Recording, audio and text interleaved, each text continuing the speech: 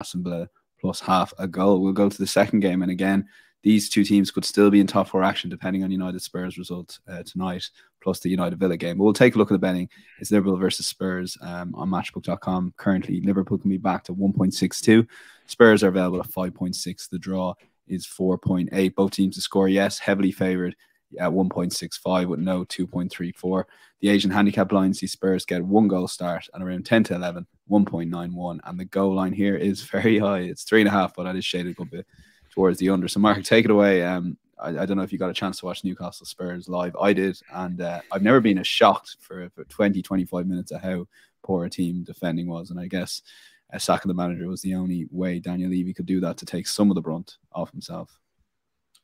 Yeah, I mean, it would be kind to say it was like watching kids trying to play adults. It was embarrassing, really. I know Stellini changed the system, changed the approach, but that's still no excuse. For me, it started in the changing room. It's a mindset thing, and Tottenham were not ready or seemingly, I don't know, able to halt the flow. Really, it was quite shocking. One of those kind of ones you'll look back on in years to come and go, God, do you remember that day when Newcastle steamrolled Spurs and scored 5 in that first half hour or whatever it was? It was crazy, really. But this is a tricky one to preview because we haven't seen Spurs under Ryan Mason yet. But we can focus on Liverpool because there has been improvements, and I think you can kind of go back to the game against Arsenal at Anfield, which people are sort of talking about as a turning point for Arsenal's season, whereas I think the reality is it's probably a bit more of a turning point for Liverpool. Kind of belief has come running back into the squad since that game because it's been a long time coming. They've been very, very inconsistent throughout the whole campaign, but they've finally started to have a bit of a full squad available to them without too many distractions midweek either. It's meant a decent chance to rest, recover, go again, fielding close to a best 11 with key players coming off the bench, game changers. And there's been an improvement in the intensity as well across the park, not just in midfield, but in forward areas too. And look, they bulldozed Arsenal in that last hour at Anfield. Should have won the game, then smashed Leeds for 6. Were admittedly quite shaky in the win against Forest, caught out by the counter-attack a couple of times, but then very, very impressive against West Ham on Wednesday night at London Stadium. I thought that was a banana skin for Liverpool, but they were very good, dominated the ball, the shot count, and monstered the XG battle as well. So if anything, they probably weren't clinical enough at West Ham. But I think it will breed confidence. The wins, 3 wins on the spin now. Top 4 still looks out of sight, but they'll still continue to try and work towards that. And this is a good opportunity to close that gap further. They're already actually above Spurs as we speak, but Tottenham have that Thursday night game. So we don't know how it will be going into the weekend. But yeah, City, Newcastle, United have all lost at Anfield. Arsenal probably should have. I think there's a great chance now for Liverpool to add Spurs to that list because we don't really know where we're at with Tottenham, but we expect some sort of reaction, whether that will come against Man United or this game against Liverpool. But employing Ryan Mason now as the figurehead doesn't change a huge amount. I know the Italian crew have kind of left the building, but Mason was there throughout the Conte reign and Stellini as well. He's not a new figure, a new face or voice. Perhaps I'm being unfair on him, but it's hard to see a dramatic improvement without a kind of completely new coach coming into the dressing room and changing things. We don't know what Mason's going to try and do in terms of system-wise, but it's a tall ask to go to Liverpool and get a result, considering they've lost 8 of 9 against the top 6. In the reverse game, they were comfortably beaten, and that was when Liverpool were going through a lean spell as well. That was quite a straightforward win for Liverpool. So I'm expecting them to come at Spurs here, fast, frenetic, frantic from the opening whistle. I think Spurs have looked very vulnerable, very ponderous defensively, and I think there's an opportunity here for Liverpool to do some damage. But we seem to say it every time we talk about Tottenham, they do have world-class forwards available to them, and they have scored in 28 of 32 Premier League games this season. They've only failed to score twice on their travels.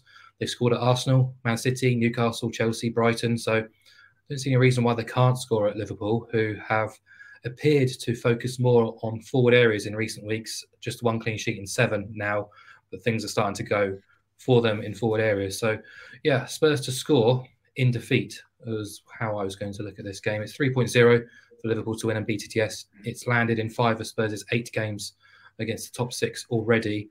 Wouldn't be too surprised to see a few goals in this game, as the market suggests. but Liverpool to come out on top. Yeah, Mark, you touched on it there, but like as bad a season as Spurs are having, if they beat United before this game, they'll be in 5th place and a chance of top 4. So they definitely do have those world-class players to score goals. And Adrian, you are on similar lines with that goal line, with maybe going a pro-Liverpool approach here. They can't get top 4, Dan. They can't get top 4. Have you Stranger seen Tottenham things. play? That's the other side, yeah. Sorry, I'm only looking at the table here, so that's my fault. I can't have Spurs being in the top 4. I think they've been a mess. Really, we saw that. Look at the attitude.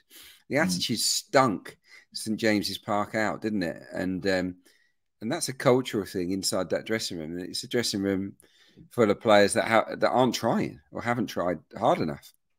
Yeah, you might think, there'll be a reaction from Ryan Mason, but it doesn't mean that all those bad eggs suddenly become good. There's a lot of work for Spurs to do, I think this summer. It's a horrible fixture for them. Liverpool flying, obviously. And Anfield's been full of goals again this season. It averages 3.47 per game. It's the 3rd highest, I think, behind Emirates and the Etihad. So lots of goals. They've scored Liverpool in 14 and 15 at home. They're going to score in this one, surely. And I think the smart money would be on them scoring multiple times if you look at the way Tottenham have defended as a team lately. Not just the defenders, but in midfield as well. You know, pretty weak defending. And over the course of the season, you might think this is a new thing for Spurs, but not really. I was looking away at the top 4, 3, 4, 6, and 2. That's the amount of goals Spurs conceded in their matches away to the current top 4. Liverpool are absolutely as good as anyone in the top 4 on their own patch, aren't they? So I think they're going to score multiple times here. I think Liverpool and BTTS is a great shout from Mark. I really do. But if you really don't think Spurs will score, and they have scored in 14 to 16, Mark's bang on. But if you do think that they won't here, then Liverpool and over 2.5 is probably the way to go. 2.22, still a good price. Liverpool home games have gone over 2.5, 60% of the time this season. And for Spurs in away games, 56% of the time, it's over 2.5. So the odds are in our favour. And the form book also suggests that Liverpool are in the mood to give this Tottenham defence and midfield a really tough time. So, yeah, see Liverpool winning and quite handily as well.